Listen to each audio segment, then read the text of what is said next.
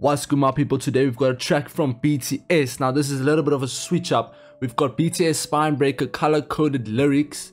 Then we've got the supposedly music video. I know you guys told me they created their own music video. This was like directed by them or something like that.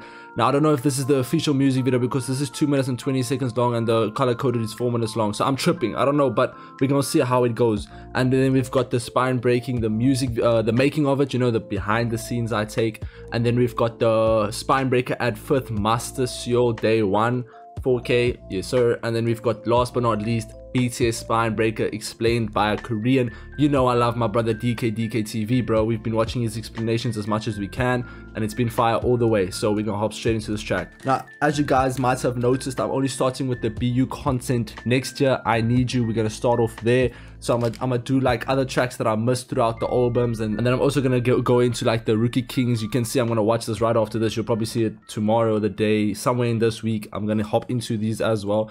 But let's get straight into the Spine Breaker color-coded lyrics. Let's go. Don't forget, if you enjoy my content, to hit that like button, you feel me?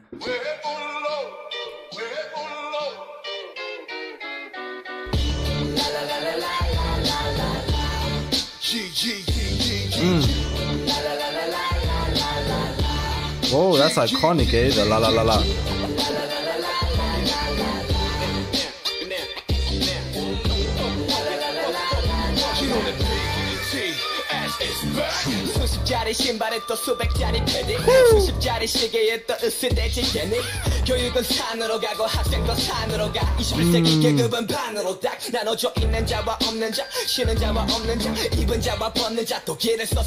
Those who have the clothes and those who don't are those who try hard to get those things.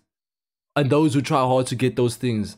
I feel like they're addressing factors like you know, the rich and the poor, and the, you know, the whole thing about the better, like if you're wearing designer and stuff like that. I don't know, I think they're addressing this so far I can tell, bro.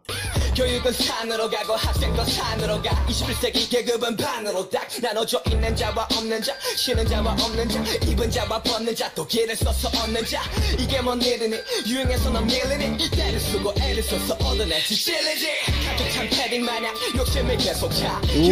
yeah, the greed was up. Oh, I see.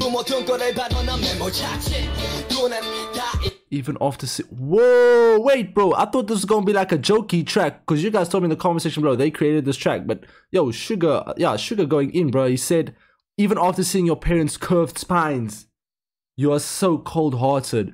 I think he's meaning like you're sitting on their backs, you like they're piggybacking you, and like it's literally bent because of how hard they're piggybacking you, and you're still so cold-hearted. I think that's what he's talking about, yo.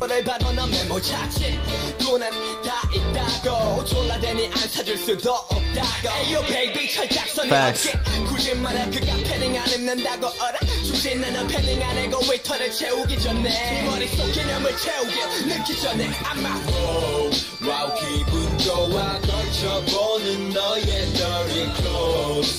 V's voice is so deep but smooth, bro. Wow, it feels good putting on your dirty clothes. You're something different, rock and rolling. I feel like he's talking about, yo. I think it's about people being ungrateful, you know, people being too ungrateful in this world.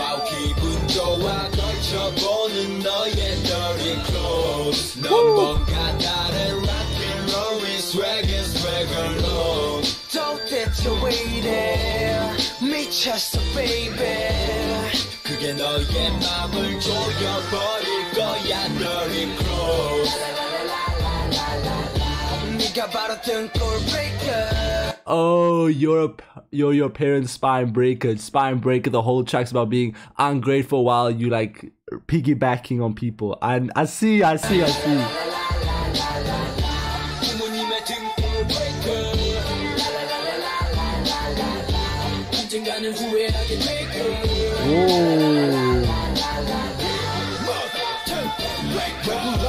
너네 요즘 참 배불렀지 남의 인생 참견이 총 주제넘지 속빈 강전뿐인 말들은 왜 계속해 내가 받은 돈 내가 쓰겠다는데 5천만의 취향을 다 니들처럼 마셔 야 만족할 사람들이지 제발 넌 아잘 사셔 네 인생 마련 니가 나면 말 안 하겠어 그래 내 팬인 더럽게 비싸고 더럽게 안 예뻐 What I say 안 가고 싶은데 어떡해 나보다 못 사는 친구들 똥 깎아줬는데 And I say 되기 싫은 사주밖에 이날 때쯤이면 원래 다들 좀 그렇지 Yo, this track is so deep, eh? Yo, and I like how RM is spitting on this, bro. Yo, this track is deep, bro. I didn't know I was gonna get into a deep track like this. Well, I mean, if there's an explanation to the track, it probably goes hella deep, you feel me?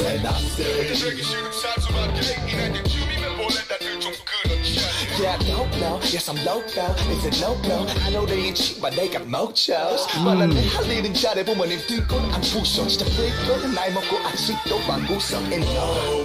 Wow, 기분 좋아 걸쳐보는 너의 dirty clothes. Oh, I see what this track's all about, bro. Don't get you waiting. 미쳤어, baby.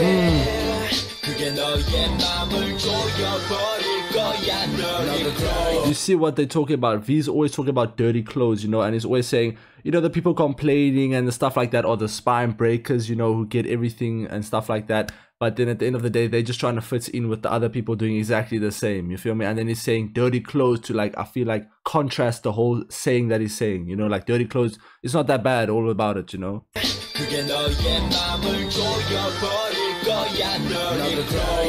나도 dirty clothes 누구나 겪어봤겠지 입고 거리로 나가보면 어깨에 힘빡 들어가고 나보다 작아 보이지 like Oliver 멀리 보도 예해 근데 넌 너무 배가 부른 상태 체해 후회해 넌 계속 swag해 하나 보면 마음은 배제 그래 말리지 않을게 이제 마음은 정해 Facts, guys. Facts, guys. Oh, V's part is addicting, bro. I like how he comes in. And this whole track's all about, like, everyone wants to look good. You know, it's not bad to look good. If you want to look good, don't feel bad at all. I don't think this track is towards you. I feel like if you trying to break the bank, trying to get designer and, like, all these flashy brands, nah, bro, that's spine breaker vibes. Just look good, just look nice. You know, you don't need to break the bank just to look nice. You feel me?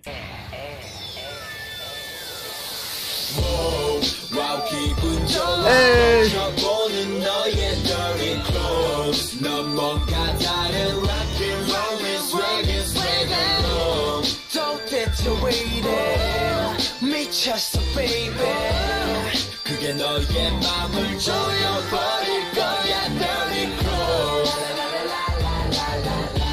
I'm not gonna lie, I haven't heard a lot from I don't think I heard Jimin at all.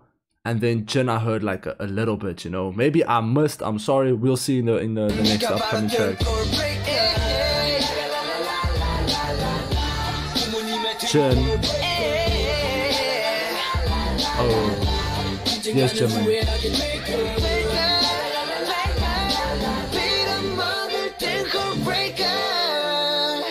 Fire, bro. Fire, bro. Let's get straight into, I believe the next one is the music video.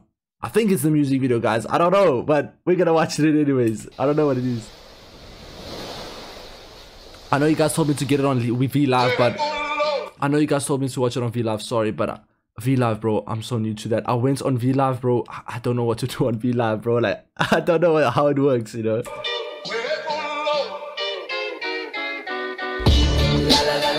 Director Rap Monster. Oh, it's directed by Rap Monster and J-Hope.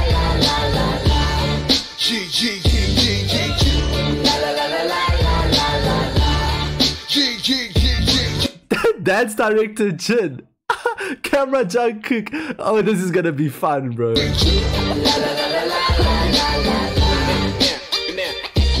Zum Gugun.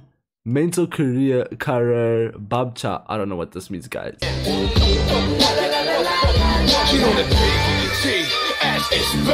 수십짜리 신발에 또 수백짜리 패딩 수십짜리 시계에 또 으스대지 괜히 교육은 산으로 가고 학생도 산으로 가 21세기 계급은 반으로 딱 나눠져 있는 자와 없는 자 쉬는 자와 없는 자 입은 자와 벗는 자 또 길을 써서 얻는 자 이게 뭔 일이니 유행해서 넌 밀리니 이때는 쓰고 애를 써서 얻은 애지 실리지 너네 요즘 참 배불렀지 남의 인생 참견이 총투제 넣지 스토리 당전뿐인 말들을 왜 계속해 내가 받은 돈 내가 쓰게 가는데 5천만의 I like this, bro. It's like Oh, think about it. I feel like come on now. Their music videos are usually very expensive. You can, I mean, warehouses, the whole, you know, the whole staff. But now Spine Breaker, they're all talking about like breaking the bank and stuff like that. The music video is on a budget, but at the same time, it's fun. You know, it's something entirely new. I like this, bro. I like this whole thing.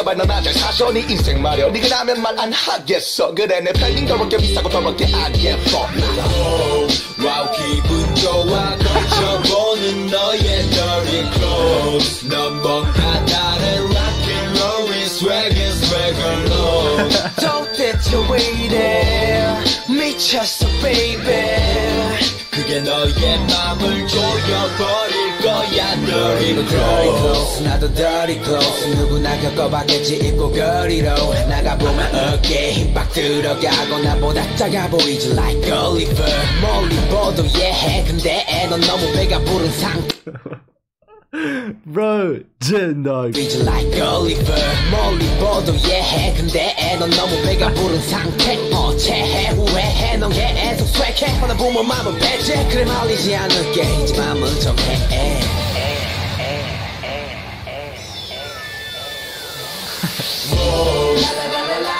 Insufficient cash. 네가 바로 등골브레이커 부모님의 등골브레이커 Guys, you guys know how I do I'm gonna start doing the dance challenges. Don't worry. I think Spine Breaker might be the next dance challenge. I feel like we can do this one at least, you know. I'll do this dance for real.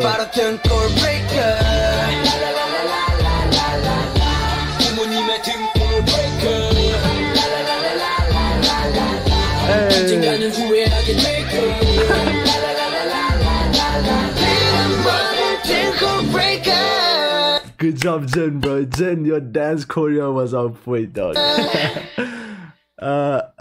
BTS, bro. I want to hear the explanation now. But this first, I think the next one is the Spine Breaker making of it, the behind the scenes. Yeah, man. Let's see this. Let's see this as well. Please have English subtitles. I think it does have, though.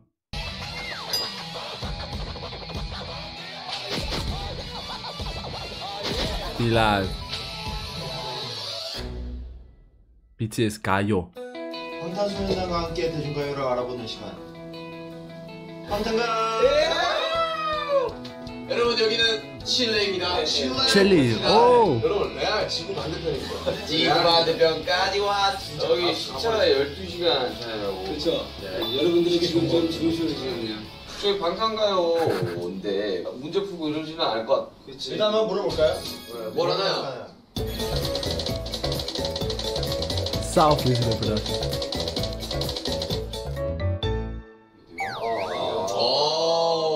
여기서 곡은 정해져 있지 않다. 그렇다면 또 우리가 정해져 있대. 어느 뮤비도 괜찮다면 저희의 솔로곡 어떨까요? 나머지 다 엑스트라. 어웨이크?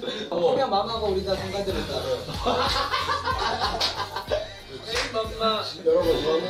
I want to get into the solos as well, but I don't know when should I do the solos. Like, when is the right time for me to get into the solos as well? I don't know, like, when is the timing for it, you know?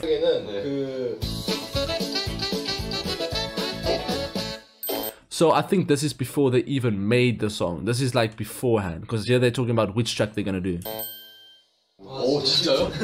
제가 볼 때 이거 굉장히 실현 가능한 미션입니다. 저희 팬분들 무시하면 안 돼요. 저희 장난 아닙니다. 그때 뭐였지? 우리 대상 받았을 때 둘 셋이 아마 10위 안에 들어갔을 거예요. 아 진짜로? 네. 아 뭐 좀 찾아보세요 멤버들 각자 좀. 저는 찾아볼게요. 야 좋아요 뮤비가 없구나.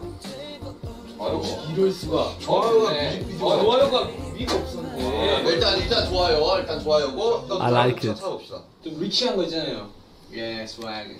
그건 등골브레이커라니까. 야 그럼 비혼이네. 저는 근데 진짜 괜찮은 것 같아요. 등골브레이커 뭐야? 되게 재밌게 찍을 수 있을 것 같고 노래도 생각보다 괜찮아요. 아 등골브레이커 틀어봐. 제가 틀어볼게요. 선글라스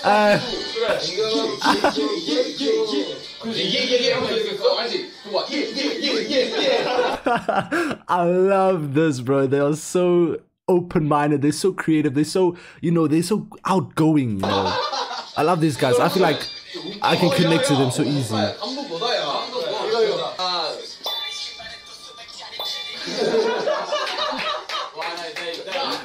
나 먹게 안 나. 야, 안 되겠다.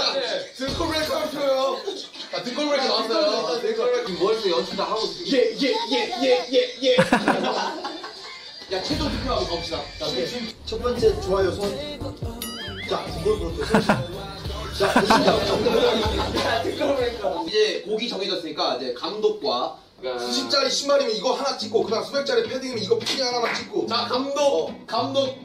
김남준 전 한패입니다. 이렇게 해야 빨리 김남준. 자, 김남준 지금 네표 갖고요. 감독은 김남준이고요. 카메라 감독 전정부. 자, 짱크캠 몇 개만. 코디네이터 제가 한번 보고 싶어요. 코디네이터. 저는 뭐 태양이지만 저는 진영 추천합니다. 나는 아무나. 방탄계 사복 종결. 사복 종결시키는 사람입니다. 종결자이 하나. 나는 미군이 굉장히 뭐 잘 입고 좋은데 저는 개인적으로 종결 치킨. 그렇지. 진영. 패션을 내가 종결한다. 저는 개인적으로 이제 B를 추천하는 게 진영이 멘붕이 오면 그냥 막 I suggest B just throws ideas when he's lost. 이거 그냥 이거. 나는 멘탈 잡아줘. 그럼 B. 제가 멘탈 잡아주겠습니다. 멤버들의 멘탈을 잡아주는. 그래. 케어. 제가 케어. 뭐가 필요하나요? 이제 약간 몸의 컨디션을 위한. 저가 우리가 저는 그거 재민이 추천하는. 미소천사짜리 미소천사. 몸 컨디션 중요해요. 미소천사 추천합니다. 자기 기분이 안 좋아져. 멘탈 키워도 기분이 안 좋아져. 아니, 이 미소로 나를. 아니 뮤직비디오 촬영장 가장 중요한 게 뭡니까? 간식. 그렇죠. 맞아. 그거 황금 맞춰. 그리고 그 밥차. 내가 황금 맞춰 할게. I'll be the food 모든 truck. 소품들을 케어해줄 짐꾼 있잖아요. 진짜. Bro, I feel like BTS, bro. If one guy says something and you the victim, bro, and they're all voting against you, you can't do anything. Like Jimin, bro. They just accused this man to be the luggage guy. Like he can't do anything. Everyone's agreeing. It's funny. It's just like, come on. 진꾼이란 단어가 조금 약간 그럴 뿐이지. 아니, 좋은 거예요. 아니 지민 빨리 가. 지민. 스마일 뭐야? 친구는 괜찮습니다. 제가 하겠습니다. 오케이. 굉장히 좋네요. 자, 그 한 명씩 자기 You're 역할. the luggage guy. Let's go. 서령 뭐예요? 너 비둘기잖아. 야, 정치력이야. 중요한 역할. 중요한 역할. 제가 연출이고요. 감독님. 저는 멘탈 코디네이터. 저 밥차. 밥차. 자, 우리 중요하죠. 카메라 감독 굉장히. 그렇지. 야, 그럼 이제 짜봐야 돼. 자, 이제 어떤 장면이 좋아할 거고. 저는 That was like 3 minutes and they got everyone's roles. 지금 메뉴판을 보고 있어. 전 카메라를 Camera. 장소를 하나씩 정해. 자, 누구는 창문앞, 누구는 소파. 자, 그럼 개인 립할 장소들을 다 적어주셔야 돼요, 정말. 복도요. 슈가 복도, 나는 이 도자기 옆에. 도자기 옆에. 정국아, 너도 립할 때 This is China. 장소. 자, 나는 엘리베이터 앞에 하겠습니다. 저 소파 할래요. 섹시한데. 침대 있어. I love it. 땅바닥 할게요. 침대도. 의상 끝났어. 우리 그거야. 실장님. 피땀 눈물 그 콘서트 할 때 진주 가지고 분홍 색깔. 진짜 부끄럽네. 알았어, 코디네이터한테 맡깁시다. 동결 시켜버렸다. 스타일리스트님, 저 뭐 어울리건 없습니까? 아니 옷은 통일이야. 통일이라고요? 통일이야. 근데 통일된 옷이 어디 있어요? 있어. 어디요? 그러니까 티셔츠는 아닌데 그 자켓은 다 통일이야. 우리 무대에서? 진짜 너무하네 진짜. 피땀 눈물 할 때 그 Blood, Sweat, and Tears. Now, a lot of suggestions on that track as well. But I thought this was a track later on, before Spinebreaker. Or they maybe made the Spinebreaker music video way after it was out. I think that's the case. 거기에 목걸이 달고 티셔츠는 화려하게. 형 스타일리스트 누가 시켰냐? 그리고 형 코디네이터와 동시에 형이 안무 담당해줘요, 안무. 야, 메인 안무 나왔다. Look at how many does. 등골브레이커. 야, 좋은데. 야, 이거 어떻게 이런 걸 생각했니? Okay, 카메라 감독. Where is Mr. Jungkook? 사람이 없어. 여기네. 어디 있었네, 여기. 어쩐지 뒤가 어둡더라고. 분명히 창문 내려가는데. 자, 6시 15분부터 어디 갈까요? 구름 오래 걸릴 것 같아요? 구름 다 짰죠. 땄어요? 아니 안무가 어렵지 않아요. 봐봐요. 언젠가는 후회하게 될 거야. 어떡해. 진짜 너무. 봐봐. 이거는 두 명씩 붙어서 하는 거야. 오케이. Tell him, tell him. 할 때. 설마 이거냐? 나랑 마우스이냐? 라라라라라라라라. 네가 바로 등골브레이커. 아이. 라라라라라라라. 부모님의 등골브레이커. 아 진짜 감동. Let's go, Jen. 네가 바로 등골브레이커. 잠깐 빨리 두 시작 쳐봐 빨리. 나 먼저 손으로 할게. 오케이. 자, 고즈. But there's 7, bro. 대형이 어떻게 돼요? 대형 가자 대형. 그래 형 이렇게 하면 되는데. 자, 안무가 센터. 잠깐만요. 5, 6, 7, 8. 라라라라라라라. 네가 바로 등골브레이커야. 아. 여기 다 왼쪽 보면 안 돼. 아니 왼손 돌자. 안 돼. 무슨 소리야? 무조건 두 번째 반대로 돌아야 돼. 오라 보여주자. 그래 반대로. 라라라라라라라라. 두 번째 나랑 진짜 의상 왔어. 자, 저 지금 딜레이입니다, 여러분. 저 내거 타임탭으로 어디 있어? 잘 만들어. 내가 완전 타임탭으로 있어요. 아, 이렇게 된 이상 잘 만들어야 됩니다, 여러분들. 실장님. 아 말. 실장님. 자, 개인이.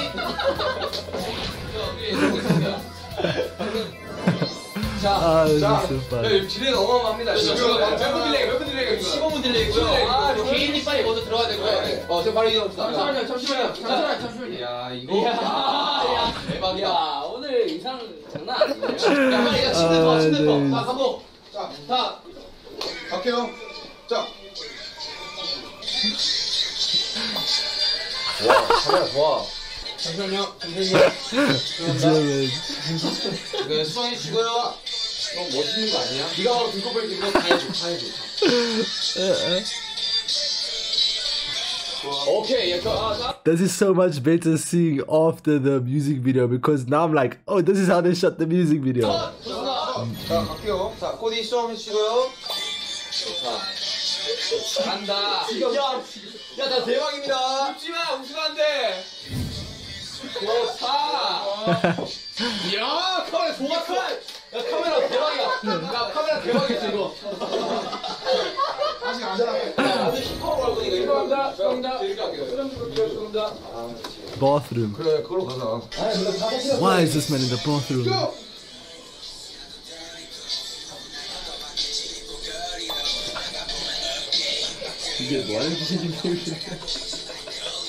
자, 갈게요. 자, 멘트 할게요. 맨날 정리 좀 해주세요. 멘트 할게요. 좋아. 조명 좋다.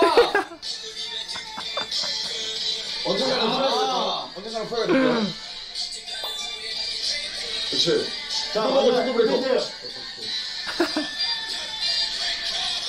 오케이. 됐어요, 카메라. That's hilarious, bro. 롤, 됐어요? 롤. 하나, 액션. Action! Don't know what lyrics is. 먹는 시. Man doesn't know the lyrics, bro. He's just standing there and eating. 좋아. 오케이. 자, 수가야, 복도. 겁니다. 네, 나오는 거예요. 그렇지. 자, 알고 그냥 붙이면 안 돼. 좋다. 자, 간다. 자, 한번 하세요. 가서 알려줘요. 몰라요. 마무리. 이렇게 생각하면 뭐, 좋아. 좋아. 좋아. 가서는 너의 별이. 오케이, 컷. 자, 엘리베이터 갈게요. 됐어요? 남친 심지어 혼자 올라가는 거 아니야? To the floor alone. That'd be the end of it. 야, 자. Think of his condition, don't stay here. 이게 뭐야. 형이 열린 버튼 눌러요? 그냥 내려가면 진짜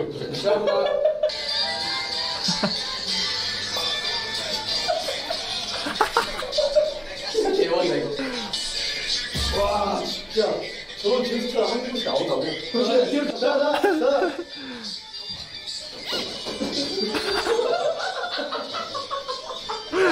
That was actually in the music video as well. 자, 우리 딱 6시야, 딱 6시. 자, 지금. 형 좋은 거야. 아이, 또 치야? 너무 욕심 강한 거 아니야? 와, 라라라라랄랄랄라. 네가 바로. Oh, that was also in the music video. 타이밍이 안 맞아. 와, 6, 7, 8. 유리 보고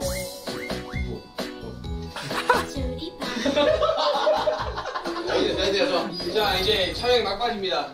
자 여기서 단체립 따자. A group lip sync. 얘들아 여기 어때? 여기 넓다. 위치가 어디야?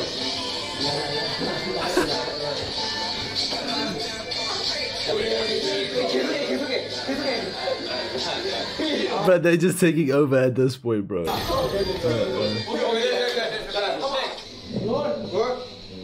여러분 다시 한번 테이크 원.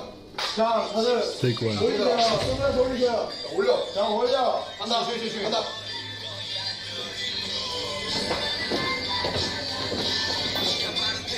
Hey!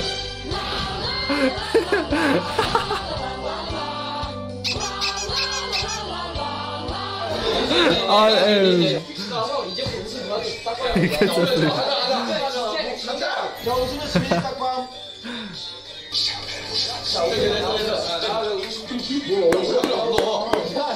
이거 매력이에요. Man must have taken. Why do you mess this up?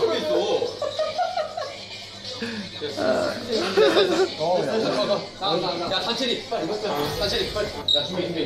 내려가면 찍어야 돼. Let's go. 찍어.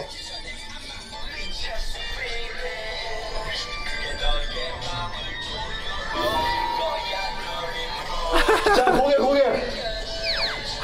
고개만. 오케이 됐어. 근데 이제 시작. 야 정말 거울에서. Sounds good. Just like that, bro. 고개만 해야 된다. 고개. 됐어. 야 얘들아 우리 지금 인서트를 정해야 돼. 이제 정해. 너 부를래 나? 이걸로 제가 한번 해주시겠습니다. 내가 이거 할게. 내가 하고.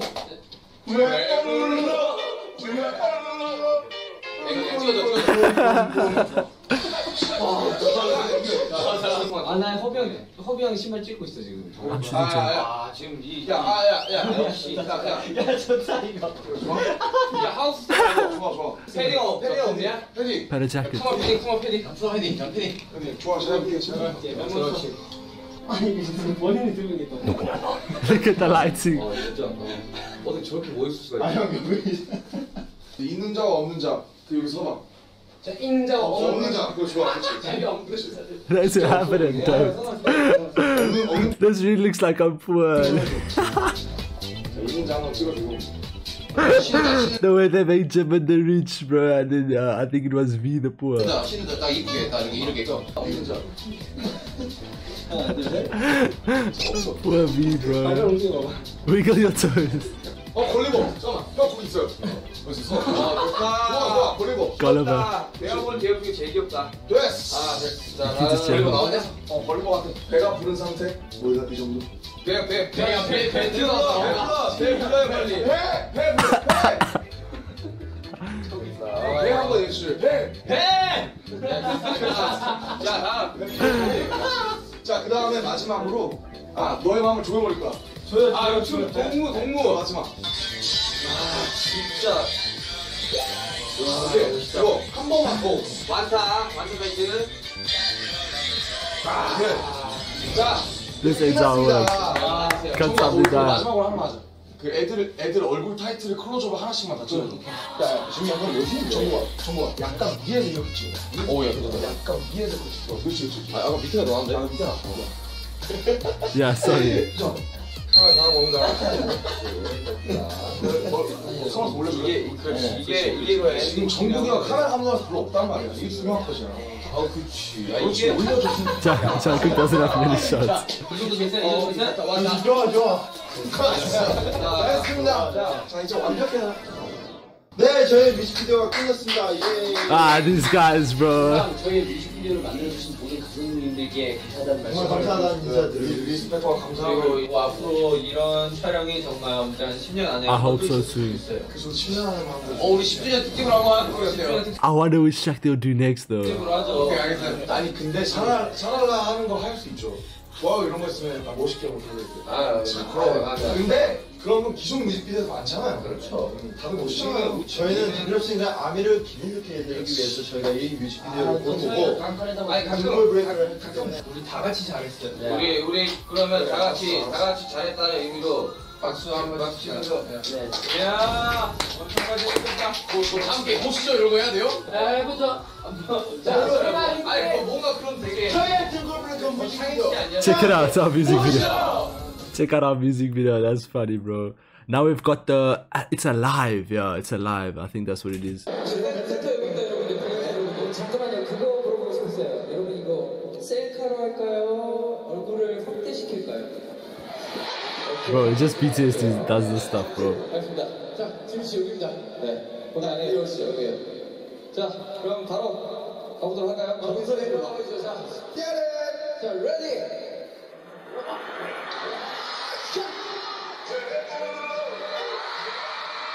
Hey.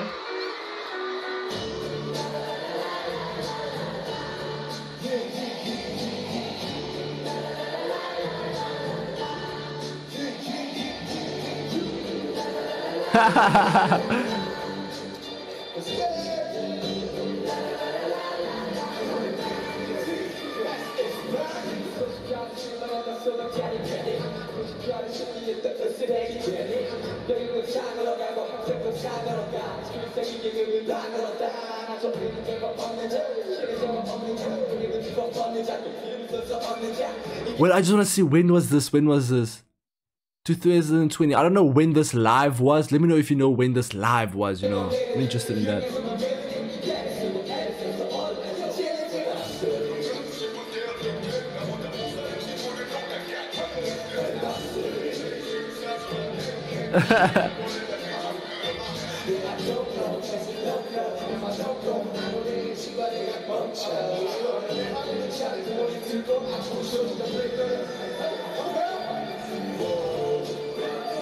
Look at RM, bro. And they're also wearing the same sweaters, bro. Blazers.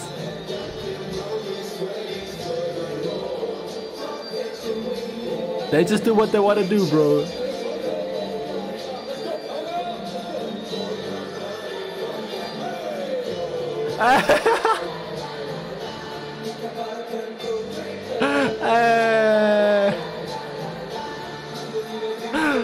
RM and Jin messes up on purpose again.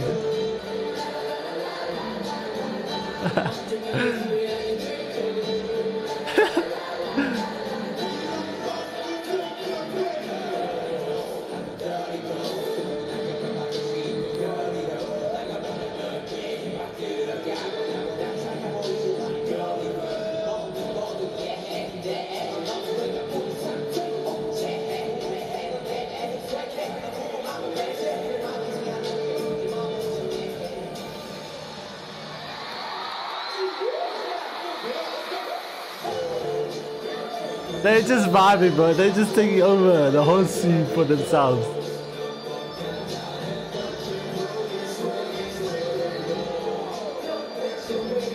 Hey.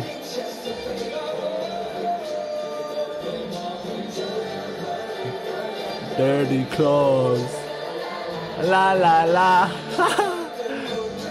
I'll do this choreo, bro. Doesn't seem too hard.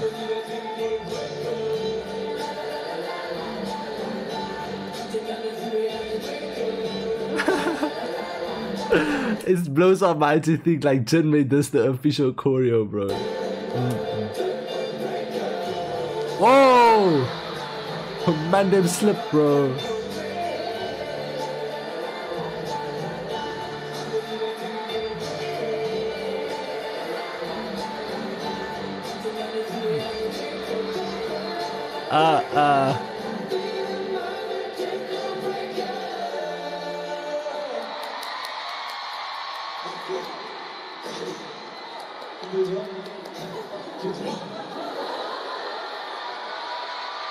Bro, Jin is the most hilarious person I've seen, bro. Like, when he wants to be hilarious, he's just hilarious, you know. I don't know how to explain his banter, though. Now we've got to explain by a Korean, so now we're gonna understand what the whole meaning of the song is, you feel me? Let's go. Is it doing the music video?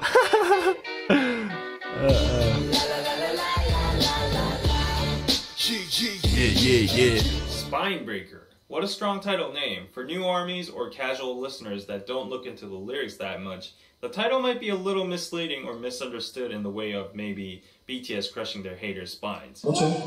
I doubt that anybody would actually think like that. But still, without knowing the Korean cultural references behind the story, this song is a little bit hard for foreigners to fully comprehend. Okay, that's why we're here. Before we go on to the explanation itself, let's give a short shout out to our sponsor. 우선 저희 Explain 시리즈를 사랑해주시는 많은 구독자분들께 감사하다는 말씀을 먼저 드리면서 저희 영상을 보시면서 좋아하는 아이돌 그룹을 봄과 동시에 영어 공부까지 된다라는 긍정적인 효과를 말씀해주신 분도 있었는데요. 혹시나 저희처럼 영어를 잘하고 싶으시다면 하루 10분 야나두를 추천합니다. 핵심만 찝어주는 강의 시간이 10분밖에 안 돼서 매일 하는데 부담이 없고 1:1 보이스 케어를 통해 발음 코칭도 받을 수 있으며 완강을 한 Yeah, big shout out to the promotion. 수강생들에게 장학금도 지급된다고 합니다. 꼭 한번 봐주시고 영어를 저희처럼 잘하고 싶다면 야나두를 추천합니다. You can do 야나두. 수십짜리 신발에 또 수백짜리 패딩 수십짜리 시계에 또 으스대지 괜히 교육은 산으로 가고 학생도 산으로 가. Extremely expensive shoes, padding jackets, and watches. These are all everyday objects that students use in their daily lives. Education is going up the mountain, students are also going up the mountain. Going up the mountain is a Korean idiom called 사공이 많으면 배가 산으로 간다, which is translated into too many cooks spoil the broth. So basically, BTS is trying to criticize the students alongside with the Korean education system that both parties are going in the wrong direction. Both are guilty.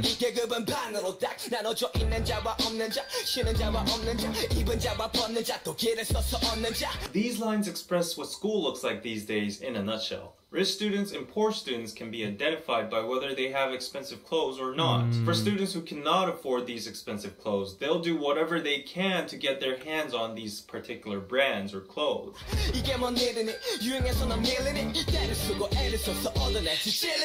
BTS now tries to touch the conscience of these students about their behavior trying to get expensive apparel, how they're sensitive towards trends and appearance, and how they whined and begged and asked their parents again and again to buy them these expensive clothes.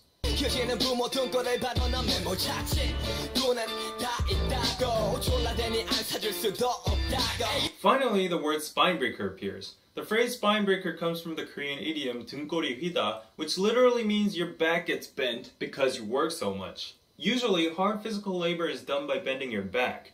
Thus, if you work too much, your spine would permanently become bent. So, BTS is calling kids who beg their parents to buy them expensive clothes spinebreakers. Not only the kids, but certain items themselves are now officially called spinebreakers because parents need to work so hard to afford these items. I low-key got this right, So these so-called spinebreaker kids don't care how hard their parents try to provide them food or necessities, but rather pester their parents by saying, "That's but all messed of my up, bro." friends have it too.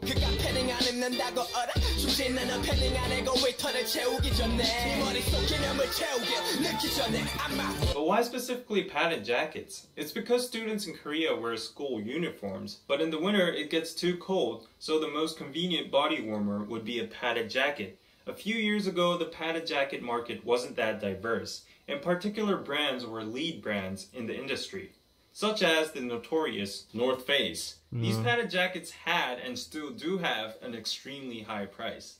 The average price range would go from $500 to $1,000. They even had ranks in the paddings, depending on how much duck down was inside. But nowadays, it's no longer about particular brands and clothing. The spine breaking has evolved and expanded into products such as smartphones. So obviously, the luxurious clothing was a burden to parents that were not in the position to afford it, but nevertheless their kids demanded them to buy it. So that's why the last lyric says, rather than filling your jacket with duck down, fill your head first with some common sense or confidence before it's too late.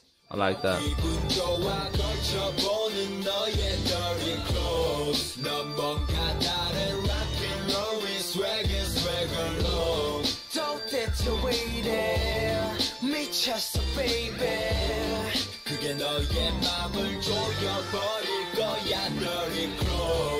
The chorus is literally BTS being satirical about the kids that feel good and feel swag in their dirty clothes. It's dirty clothes because they earned it in a dirty way, not by earning I didn't even clock that, bro.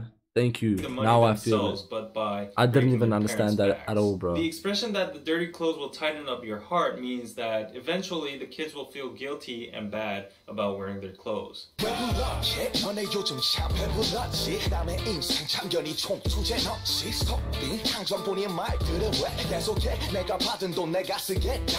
the second verse, BTS disses the kid haters. 배가 부르다 means that you have it easy and you have no worries of getting food in your mouth. Kids have their bellies full all due to their parents. Thus they don't know how to do anything but to just feed on provided food. But they're being nosy and saying things that they wouldn't be able to say in front of the actual person, bluffing.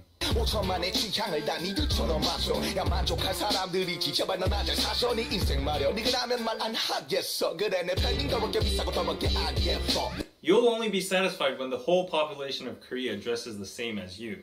This is satire against how kids think wearing the same things look cool. RM then goes on by saying, mind your own business, fashion, and life.